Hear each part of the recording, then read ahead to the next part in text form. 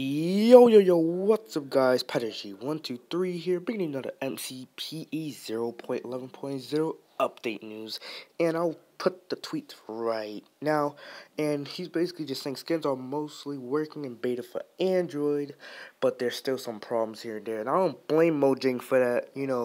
They're basically just implementing something from Block Launcher to MCPE. So yeah, I don't blame Mojang, just don't blame them.